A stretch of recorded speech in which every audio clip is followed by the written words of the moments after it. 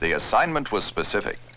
Get photographs of the surface of the moon that are good enough to determine whether or not it's safe for a man to land there. But appearances can be deceiving. Just as deceiving as trying to get a good picture of, well, a candy apple. Doesn't seem to be too much of a problem. Just set it up, light it, and snap the picture. Easy, quick, simple. But it can be tough.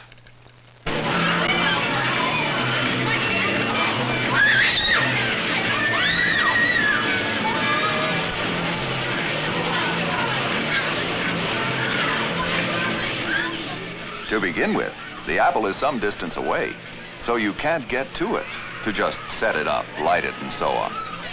To make things even more difficult, it isn't even holding still.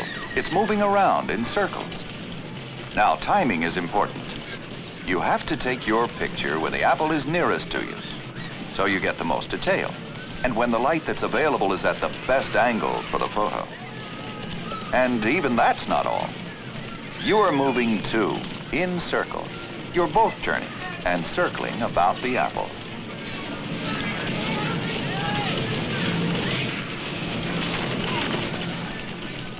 Now, about that assignment.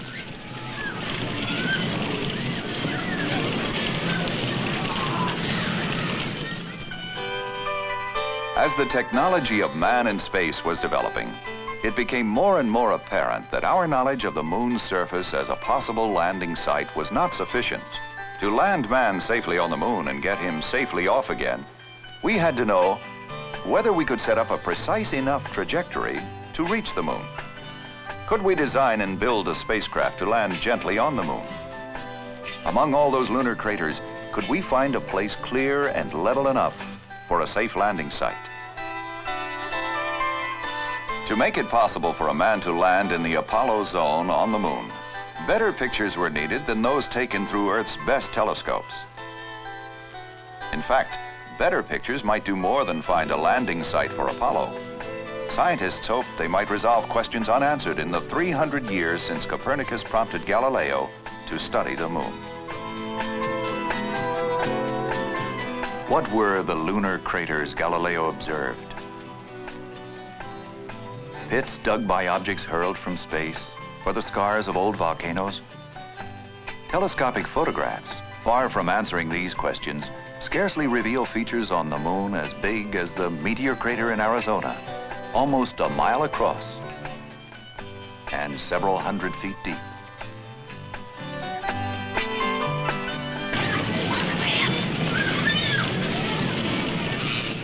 Well, it wasn't easy. But 3 shots in a row hit specific targets on the moon, exactly as they were planned to do. And the photographs started coming in.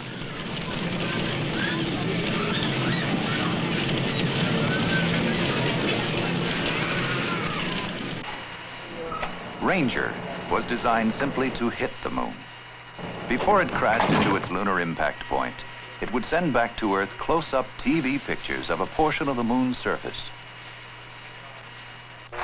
The first successful Ranger reached a small lunar sea, since renamed Mare Cognitum, the sea that has become known.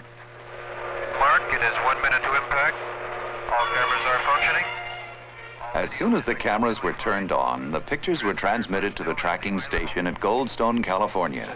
From here, they were retransmitted to the Jet Propulsion Laboratory in nearby Pasadena. Here in the Spaceflight Operations Facility, great excitement prevailed as Ranger neared the moon and its pictures came alive on the TV monitor.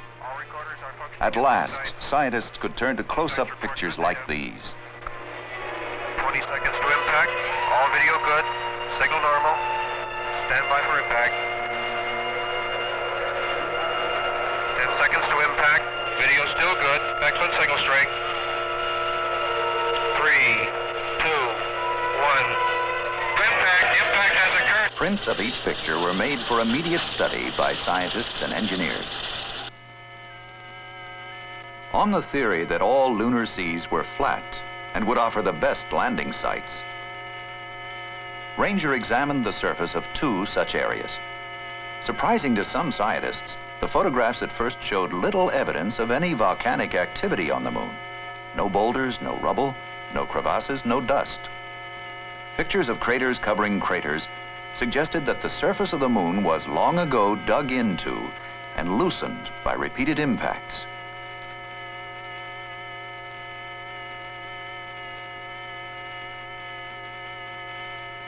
In Ranger 8 photographs, the first signs of volcanic activity on the moon seem to appear.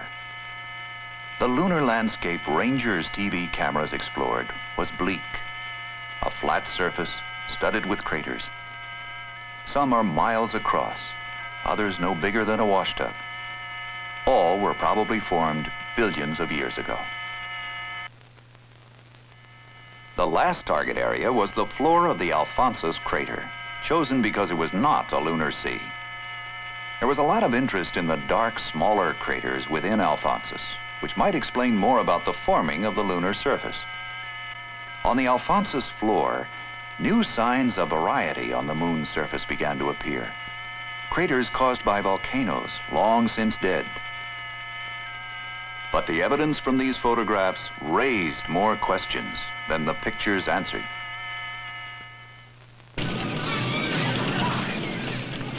It was obvious that some different perspectives were required on the subject. Perhaps a new camera, one that could get very, very close. And another to cover a lot of ground in detail.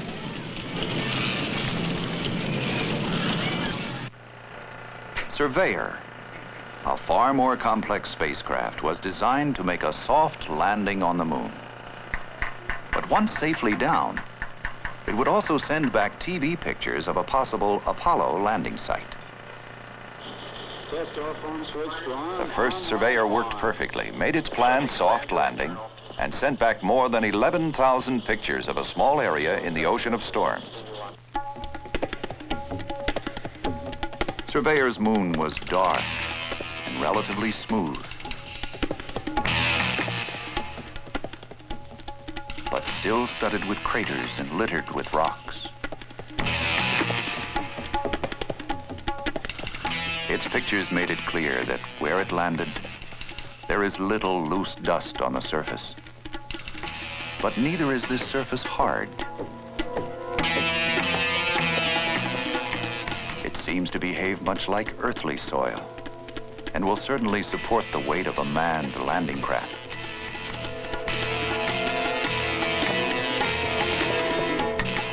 It supported Surveyor's weight and offered a glimpse beneath the moon's surface, where the shock absorber sank slightly into the material on which it came to rest.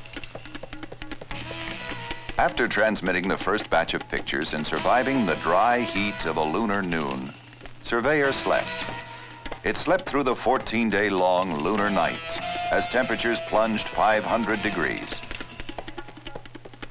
Then it came awake on command to continue its examination of the moon.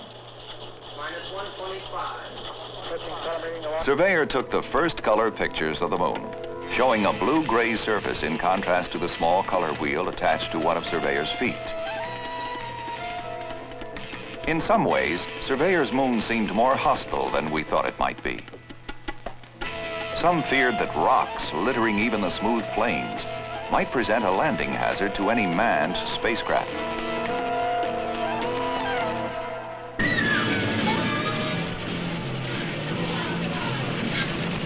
Well, the apple that started all this was still there. Our pictures were beginning to give us some of the answers we needed, but our coverage was spotty. We needed more pictures, more detail, more information. It hadn't been simple to hit the moon with Ranger, and soft landing Surveyor had been exceedingly difficult. Lunar Orbiter presented a set of problems different from Ranger or Surveyor. It was designed to circle the moon with a pair of cameras to photograph large areas of the Apollo landing zone and give good close-up pictures of many possible landing sites. Somebody called it the flying drugstore because it develops its own film. The spacecraft also carries an electronic readout system to scan its photographs and send them back to Earth. Lunar Orbiter was an impressive advance in lunar photography.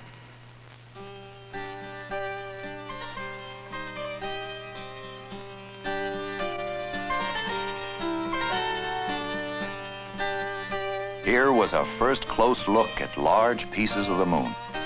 16,000 square miles of the Apollo landing zone, with a resolution 100 times better than Earth-based views.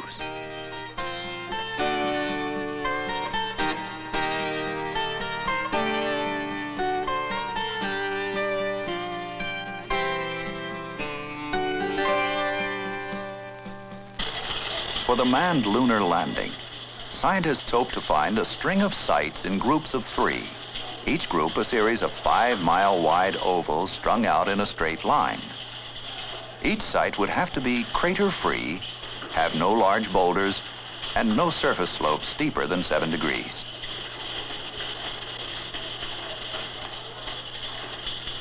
Of all the areas photographed by the lunar orbiters, only a few were expected to prove smooth and level enough to meet all the Apollo landing requirements. The spacecraft photographed several suitable areas. Working with the photographs, scientists observed that the smoothest terrain appears to be the darkest. Using degrees of brightness as a yardstick has made it possible to measure the roughness of the moon's surface. Really smooth areas are hard to find.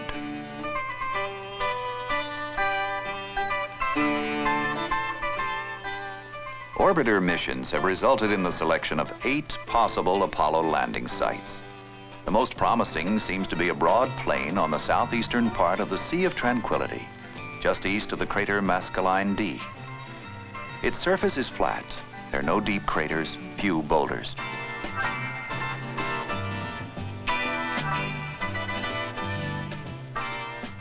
The other 7 sites stretch along the equator from the Sea of Tranquility to the Ocean of Storms.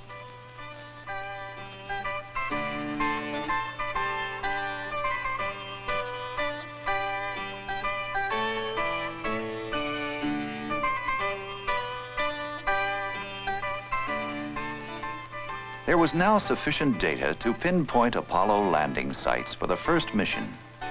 In terrain like this, the first lunar landing craft will touch down and man descend to take his first exploratory steps on the moon.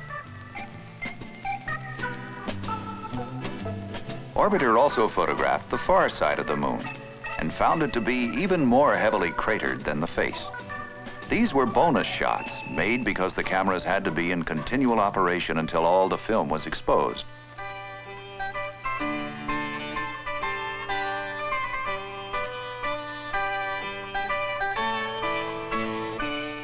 The first high-quality pictures taken of this area, they covered 80% of the moon's hidden face.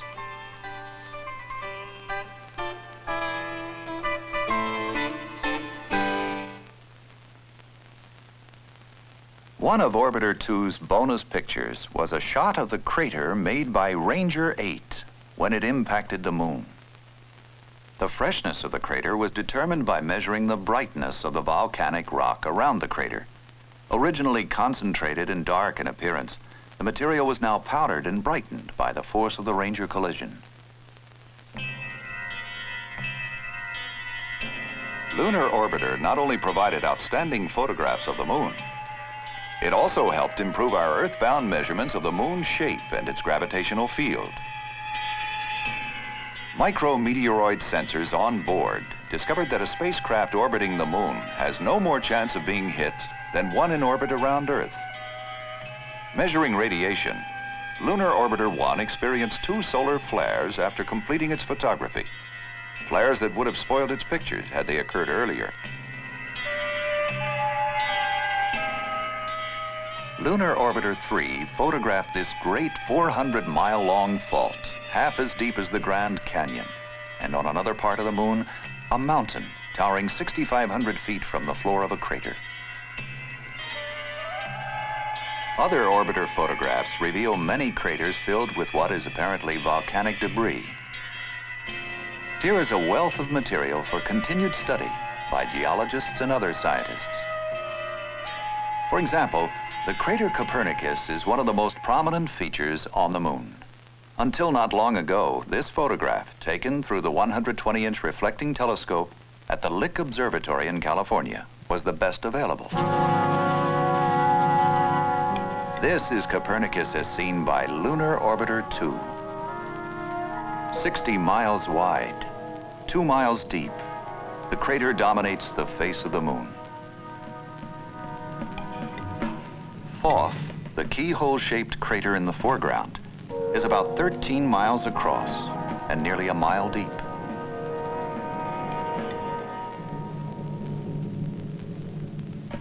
Thoth is 33 miles from Copernicus.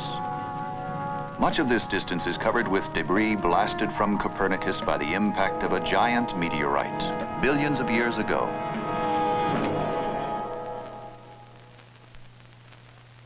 Rounding the back shoulder of the moon, one orbiter got an exceptional shot, the first photograph of Earth seen from outer space. From afar, Earth seems shrouded in clouds, much as Venus has always looked. To scientists, this photograph suggests that Venus may not be hidden beneath a perpetual cloud cover.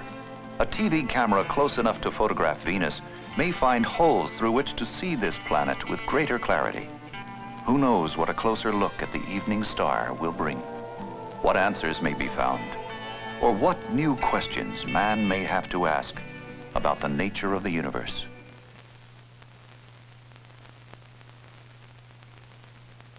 Other surveyors have touched down near the Landsberg crater in the Ocean of Storms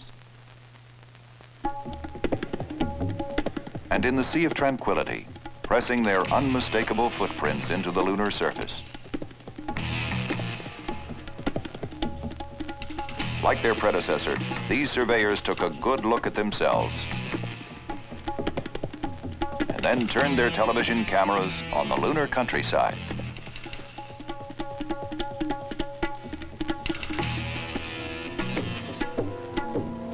One of the most unusual features of Surveyor 3 was its surface sampler. A 5-foot-long arm with a hand-sized scoop.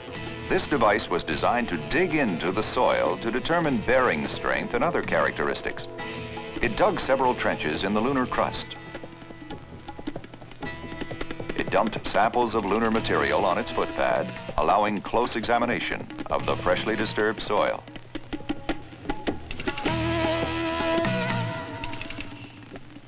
In other tests, the scoop was deliberately dropped on the surface and pictures taken of the resulting dents and cracks. Another surveyor experiment used this alpha scattering device to determine the chemical composition of the lunar soil. At one point, surveyors' cameras interrupted their look at the moon to record this event, an eclipse of the sun by the Earth.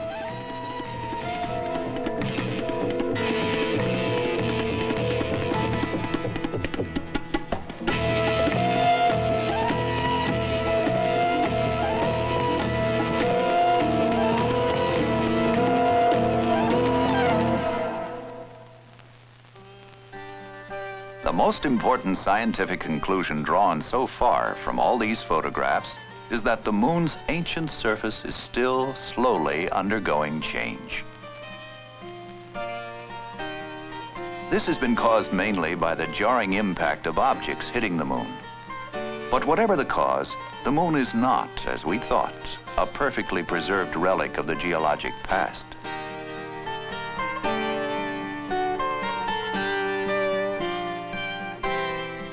Lunar Orbiter has extended the mapping of the moon to the far side so that features there could be accurately located. And it also surveyed many important scientific sites. These pictures of the moon's polar areas disclosed striking new details.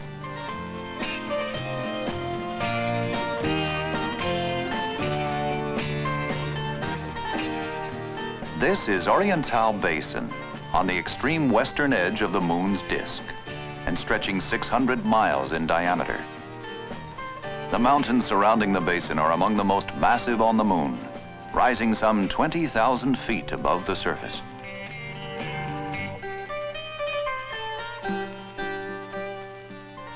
Other areas of interest to scientists have been explored. What are the changing red spots that have been seen in Aristarchus? What makes the crater's walls so bright?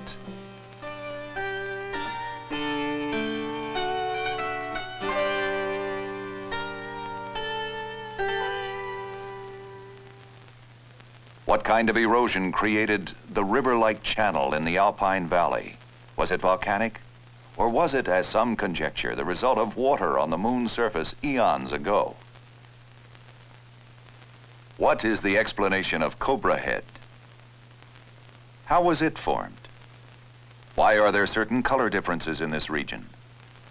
Near the Harbinger Mountains lie a number of curious craters with sinuous channels extending from them. Scientists will try to deduce what could have happened on the moon's surface to account for them.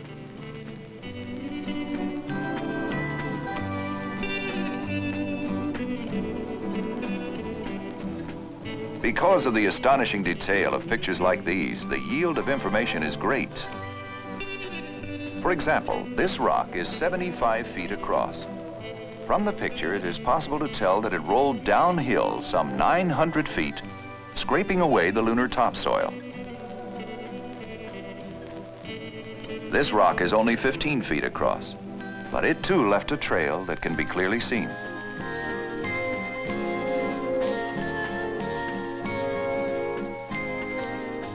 Oblique photos of the Copernicus crater would seem to exclude it as a suitable landing site for a manned spacecraft. But a look at other Copernicus photos taken from a nearly vertical perspective reveals several promising possibilities, particularly here in the northwest area. And surprisingly enough, these lunar photo missions have shown scientists views of Earth no man had ever seen before. This is the first photograph of the nearly full planet from 215,000 miles away. It will provide additional information on the amount of sunlight reflected by Earth.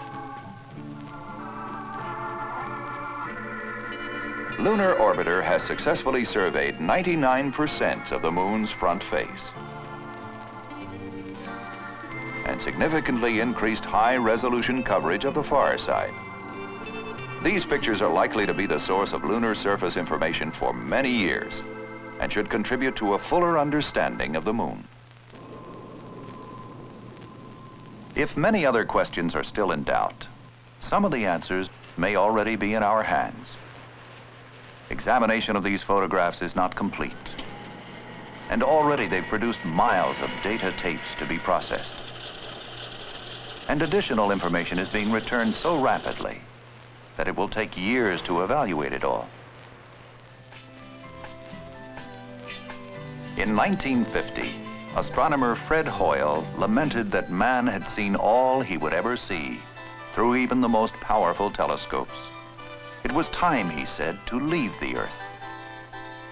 Within 100 years from 1950, Hoyle hoped man might be able to launch a rocket with a radio-operated camera and see the Earth as it looks from outer space. Much more has been done. The doing wasn't easy. The plans didn't always work. But when they did, they took us beyond the dreams of the 50s to a point where, within 20 years of Hoyle's modest wish, 2 Americans will actually land on the surface of the moon. In the meantime, there will be more great pictures like this now famous photograph. When this happens, Hoyle predicted, when we can leave Earth with a camera and move out into space, it is certain to make marked changes in our whole outlook on life.